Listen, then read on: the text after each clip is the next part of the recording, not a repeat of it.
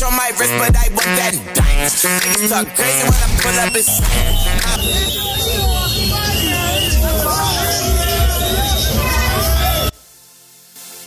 yeah, Bill music. Drivafy.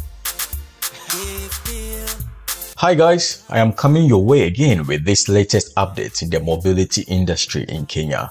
And as a mobility enthusiast with keen interest in the electric mobility space, I followed a development this week in Kenya where Rome Electric hosted Matatu Owners Association, one of Kenya's bus operating organizations at Rome headquarters. The event, which was covered by Standard Group, was an open forum where attendees learned about Rome Electric's bus operations.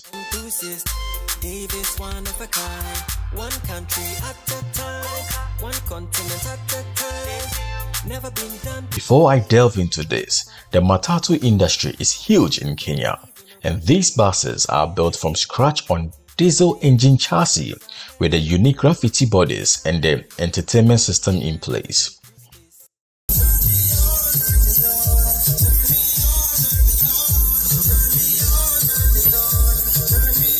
Now, due to the world's shift to zero-emission vehicles, there is a need for all countries to adopt this.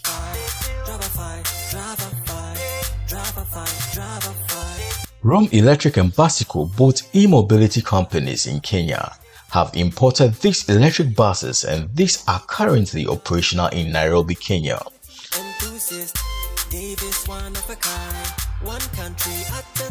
As I mentioned earlier, Rome Electric hosted the Matatu Owners Association to educate them on the need to switch to electric buses to cut down green gas emissions.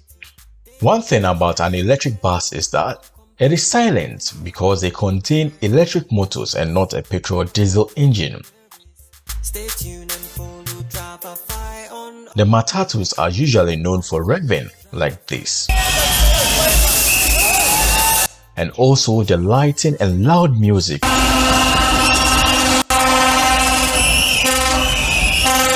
Rome Electric answered questions about financing, battery lifespan, driver training, operational costs, and more.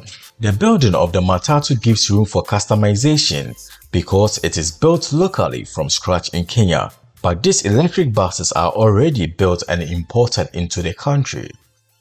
Will the Matatu culture be the same after making all these buses electric? Guys, if you enjoyed this edition, kindly subscribe and hit the notification button. Thank you.